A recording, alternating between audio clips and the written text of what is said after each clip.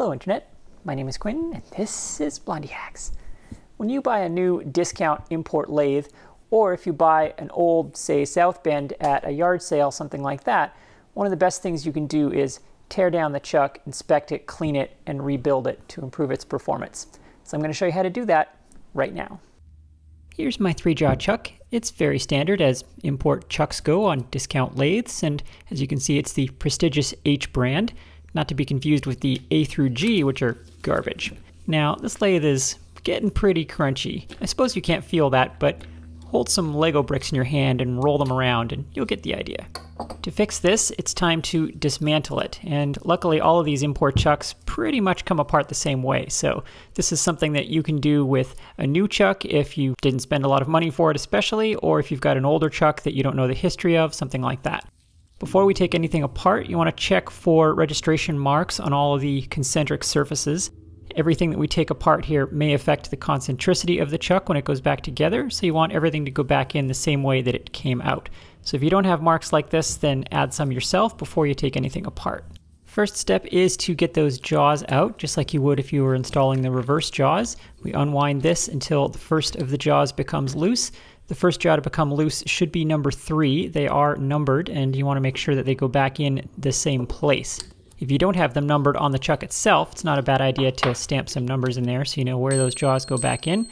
That's especially important for these discount chucks because the way they get some decent concentricity out of them is by grinding the jaws in situ after assembly, so you really want those jaws to go back in where they were.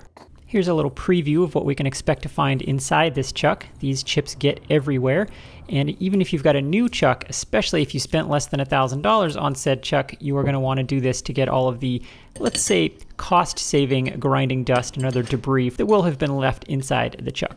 With the jaws out, we can remove the backing plate next. This 3-dowel pin system here is how the chucks mount on my particular lathe, but if you buy a new chuck, it may be plain backed, and the plain back is underneath this backing plate here. And holy mother of metallic ore, those bolts were tight.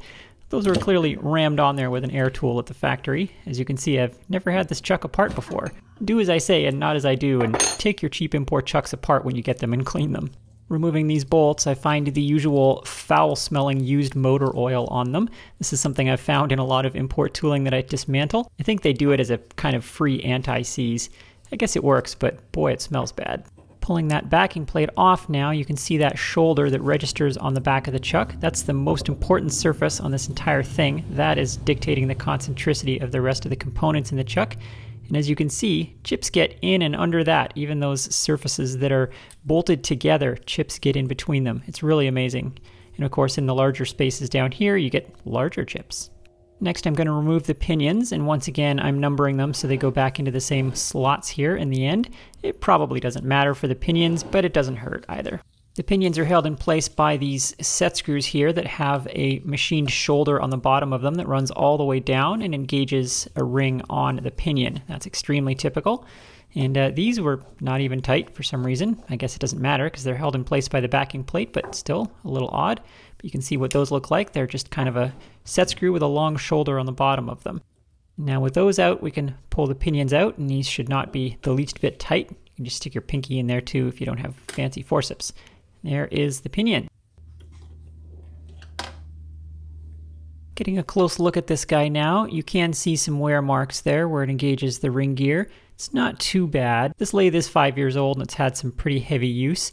This is a pretty standard minimal budget pinion. You can see that it's sintered metal there from the striations there. It's not a machined gear, and it's probably fairly soft. You can see on some areas there some heavier wear there. So it's in good shape for its age. I mean, you know, this is a discount chuck. This pinion is not going to last 50 years, but it'll probably last 10 or 15.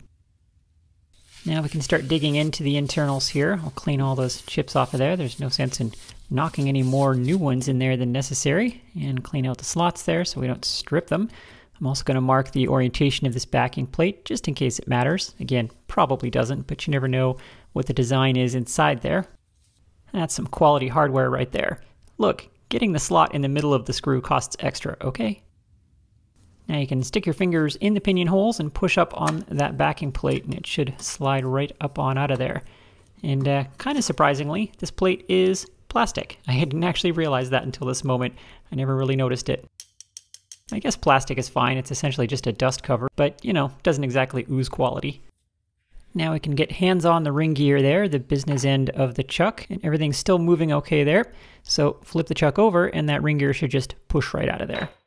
The back side of the ring gear, or the front side I guess, contains the scroll, hence the name Scroll Chuck. That's what causes all the jaws to move in and out in their synchronous little dance that they do. You can see lots of chips on there, as is typical. This is a good time to inspect the quality and condition of the teeth on the ring gear. They look fine. You can see that the engagement with the pinions is only right at the very edges of the teeth, which is, you know, not great, but it's okay. Again, you can see some more substantial wear on some than others. Once again, this is probably a 10-year part, not a 50-year part, but for what these chucks cost, that's pretty decent. Actually, the grinding on the inside there is quite nice. That's a bearing surface, so that's good to see there. In here, it doesn't look too bad. There's definitely some grit in there. More than you can see there, you can feel it on your fingers. So this is really where you want to spend a lot of time focusing your cleaning, especially for a new discount chuck. This is where there's likely to be grinding dust from the factory and such accumulating. The bearing surface on these is pretty primitive. It's just a step around the outside there, and you can see that the machining on that is okay. It's not great. The tops of the scroll teeth are precision ground, so they form the other side of that bearing, and that works okay. And this is cast iron, so it's a decent bearing surface. But if you wanted to make improvements in a cheap chuck, this would be a decent place to start, is in here somewhere. Okay, time to get serious about cleaning now. I'm going to be using WD-40, which is quite a good solvent and cleaner. People use paint thinners, mineral spirits, gasoline, diesel, kerosene, any kind of basic petroleum solvent will work. For my money, WD-40 smells the best of all those choices and works just fine. So a good solvent combined with Mr. Crispin's brother's toothbrush makes short work of getting into all the nooks and crannies, getting all of that grinding grit and cast iron dust and brass chips and all the other debris of 5 years of use out of this chuck. And don't forget Q-tips for getting into these small areas. A lot of people laugh at me for using Q-tips on my channel, and I don't understand why. They're great. Don't forget that little bearing in there for the ends of the pinions. That's very important. The pinions spend all their life in there, and you don't want to grind down those precision surfaces with grit.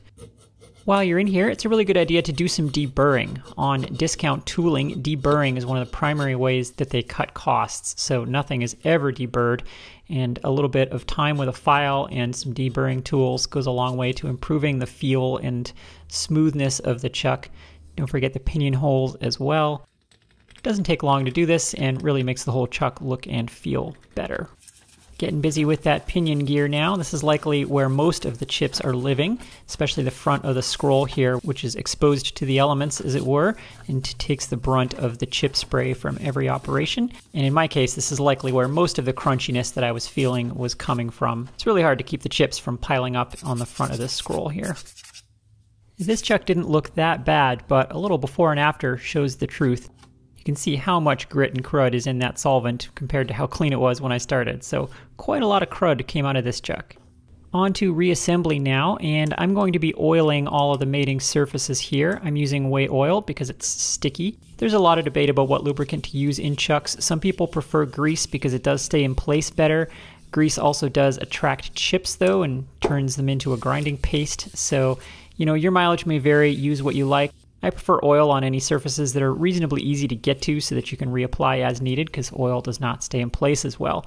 But don't get carried away with the oil. Like, use just a little bit on all these surfaces, and you'll see why later. If you put on too much oil, you're just going to be wiping it off your face the first time you spin that chuck up. So go easy. You don't need much here. As we say in the car biz, assembly is the reverse of removal.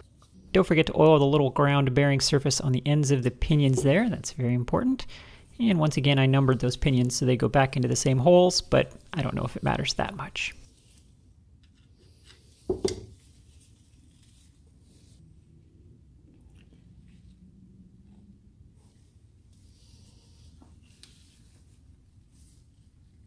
When I went to reinstall these retainer set screws, I was very pleased with myself that I was going to make them tight because they weren't when I took it apart, and well, it seems that they just keep on threading all the way down with no bottom. So I backed them out again and set them just below the surface so they won't interfere with the backing plate, but it seems that those cannot be tightened. Just a little weird design quirk of this particular chuck. This is a good time to stop and check the feel of the pinions there and just make sure that we've actually solved the problem we were trying to solve, and so far so good. You know, we won't know for sure till the jaws are back in, but that all feels smooth. Helps to work the oil around a little bit as well.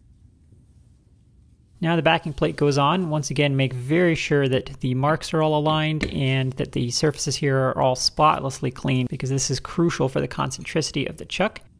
And then I'll reinstall those bolts. And I made them tight, but not factory air tool tight. And I'll just make sure those dowel pins are still tight as well. Again, that's the mounting system for this particular lathe, but yours will likely vary. And a little shine, make sure that prestigious H is all clean. Don't forget the jaws with your oiling, but again, don't get carried away. This is actually a little bit too much that you see me putting on there, because again, you're just going to be wiping it off your face here in a minute. To reinstall the jaws, make sure they go back in the correct slots and in numerical order. So you want to find the starting point of the scroll there, and you want to line that up with slot number 1, and then you start jaw number 1 in there, and then you turn the scroll to engage it, and that's locked in there now, and then line up jaw number 2 and work the scroll around until jaw number 2 catches, and then the same for number 3. So the jaws come out 3, 2, 1, and they go back in 1, 2, 3. It's easy to tell if you've screwed this up, because when you wind it all the way into the center, the jaws will not meet nicely there in the middle if you did it wrong. I mean, those meet there as well as any cheap ground in situ chuck jaws do. Let's reinstall the chuck now and test things out. So I'm going to make sure that all the mating surfaces are nice and clean.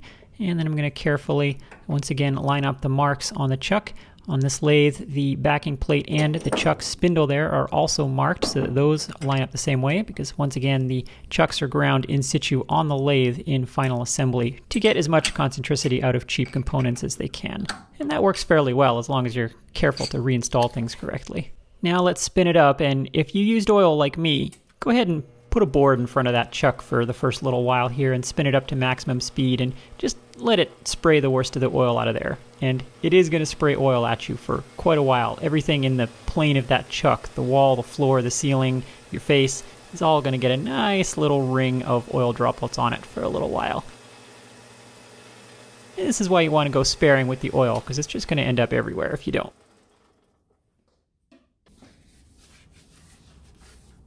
Let's check that concentricity now. Nothing that we've done should have improved it, but we want to make sure we didn't make it any worse. It is possible for jaws to be slightly out of alignment because of chips stuck behind them and that sort of thing, so at best here we were hoping for the chuck to perform at its best, but it's not likely to get better than factory from dismantling and cleaning. I'll throw a gauge pin in there, put the half thou indicator on it, and let's see where we're at. And, well, my goodness, that's 1.5 thou of run out. This chuck is usually more around 5, so I could stop here and just claim that I've magically made this chuck better, but that would violate the sacred trust of honesty and integrity that YouTubers have worked so hard to... Wait, why is everybody laughing? Well, anyway, I'm going to go ahead and show you some other jaw positions just so you can see the range here that we've got, and yeah, that's the chuck that I know and love. What is that, 3-4 thousandths, something like that? Yeah. That's more like it. This is actually a useful illustration of what you're really paying for when you spend $1,000 on that bison or that hard-inch chuck. It's not so much concentricity. I can find a jaw position on this chuck that's 1,000th of run out, but it's really the repeatability that you're paying for with those high-end chucks. So something to think about if you want to squeeze the best performance out of a cheap 3-jaw like this. Try different material positions when you're chucking things, and you'll find one that works better than others. That's life with cheap ground chuck jaws.